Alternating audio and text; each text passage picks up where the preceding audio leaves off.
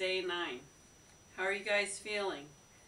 Well, I'd like to ring some Tibetan bells just to clear the energy a little bit. So just taking a deep breath and let the sound penetrate through the airwaves and do a clearing on you and your energy.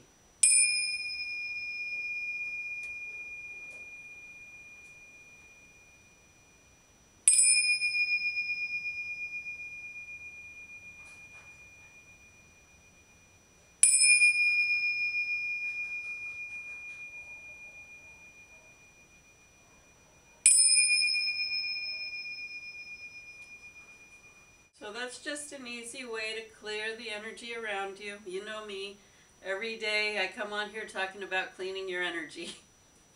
So today I have another way for you to clean your energy. But first, I'd like you to introduce you to Kuan Yin. Kuan Yin is the goddess of compassion, and she's considered the Eastern of the Western Mother Mary. That's also Kuan Yin. I don't know if you can see that too well. That's white jade. I really love her. And this is a common, I guess, statue or figurine that you would see of Kuan Yin. And you actually can put water in it and then tip it upside down and do that. And then out of her little vase that she holds, one drop of water drops into the dragon's mouth, one at a time. And they call those her tears of compassion. You can work with Kuan Yin to help bring more compassion into your life. I just like to mention that today for some reason. I have crystals all over the house, and she stays in my compassion. I have an actual corner that's a compassion corner. So every time I look at it, it reminds me to practice compassion.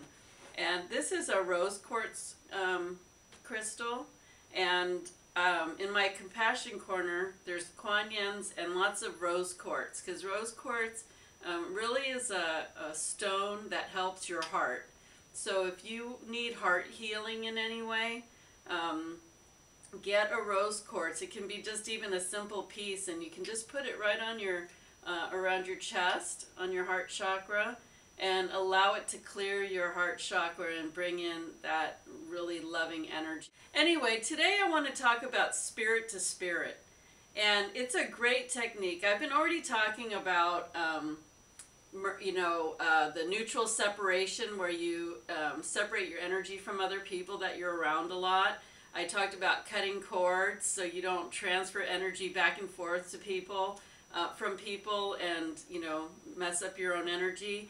I've talked a lot about different energetic techniques, but today I really want to talk about one that I seem to tell a lot of people, and it can really, really help you in relationships, any kind of relationship, whether it's a boss or a personal or a child. It will help with any relationship, and I tell you, it really, really works wonders. So it's called Spirit to Spirit. And this is one you're never going to want to forget. You're always going to want to remember this.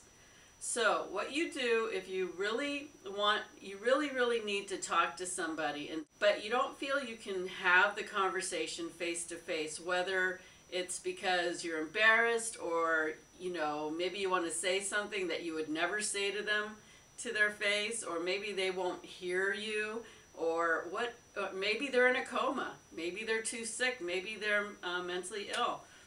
But regardless, it doesn't matter what the reason is.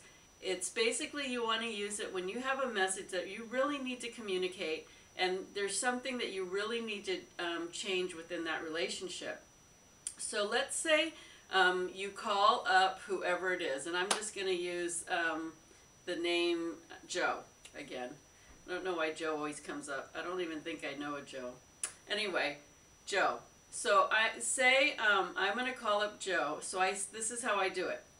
I'm calling Joe spirit to spirit. Now you can say that in your head, or you can say it out loud just like I said it. Once you call in whoever it is you want to talk to, then you just imagine that they're standing right in front of you, that their spirit is standing right in front of you. And this is when you want to tell the spirit everything that you have to say to this person.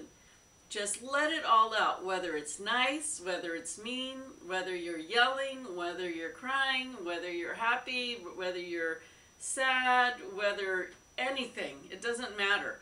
Let it all out. Whatever you have to say, just let it out, okay? As much as possible. So this could go on for 2 minutes. It could go on for 30 minutes. It just depends on how much you need to say.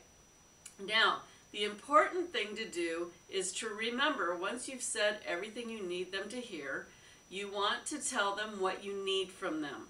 So say that Joe was just taking me for granted and I needed more love or something like that. And I would say, Joe, I'm so tired of you taking me for granted. I'm sick and tired of your crap. You know, you're always with your friends. You don't pay attention to me. And when you're around, you just go to sleep. And then you're rude. You're such a jerk. Oh my God, okay, you get the point. So you go on and on. Then I'm going to say, Joe, what I need from you is to see that you really care about me. Spend time with me. Do some quality things with me. Tell me that you really love me and show me that you love me. And okay, so I say everything I need to say. Once I'm done saying everything I need to get out, everything that I want or need, then I'm going to say thank you for listening and goodbye. And then you're going to imagine that the spirit is leaving. Now, it's that easy. It's so easy. That's all you have to do. So what happens is, when you talk to the spirit, it goes into that person's subconscious. So that person definitely gets the message. Without a doubt, I've had too much evidence and proof that this works. Without a doubt, that goes into the subconscious of that person, and that person is going to start doing different things with you, acting differently. You'll start seeing evidence that that message has gotten through and that person really wants to do something to change. Now, of course, everybody has free will, so, I've never seen this not work. Let's put it that way. Okay, so I don't know what your experience is, but I've always seen it work. I'll tell you the very first time I ever did it. I remember this was many years ago, and I was so mad at my boyfriend. I don't even remember why, but I remember driving home, and I was just so mad, and I was yelling in the car. I probably looked like a crazy person, and I was just chewing him out, and blah, blah, blah. And then I was like, I just really need you to, respect me. No, what did I say? I just really need you to love me and cherish me and whatever. I don't remember all of it. It was something like that, but I said the word cherish because that's what I always remember. Well, I went home that night and went to sleep. It was, nothing else happening. I just went to sleep. And then the next morning I got up and I went into the bathroom and was getting ready for work. And he walked in.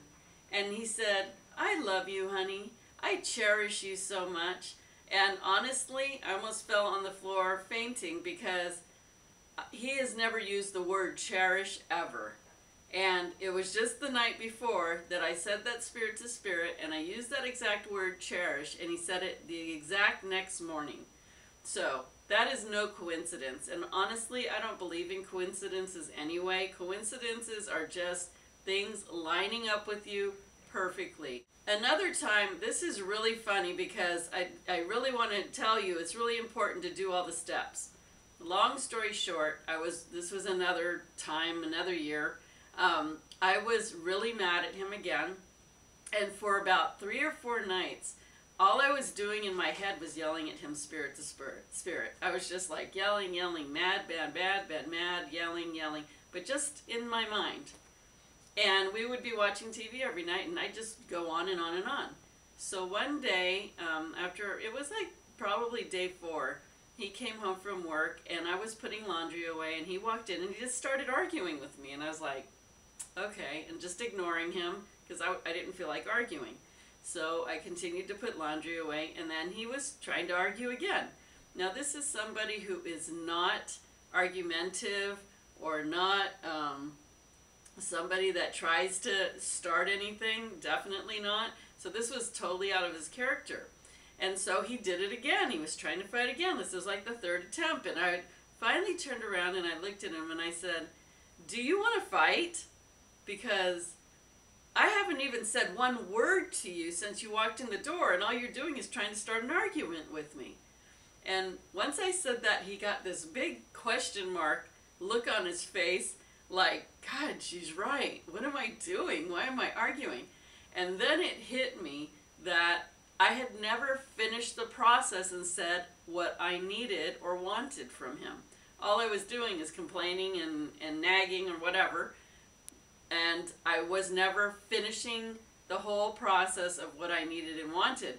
So he was puzzled, but the funny thing was that he was picking up on me yelling and yelling and yelling at him every day. So he was like sick of it. Obviously, this was like day 4, and I had been yelling and yelling at him every single day in my mind.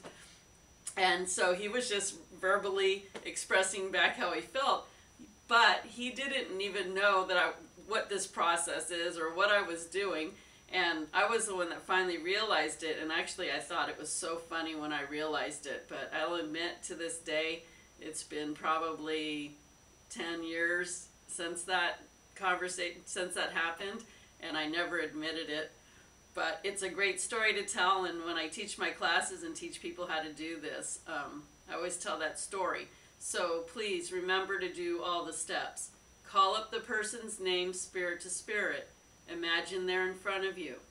Say everything you need to say, good, bad, or ugly, crying, happy, sad, whatever. Just get it all out. 3, tell them what you need or want from them. 4, thank them and see them leave. 4 steps. Very easy.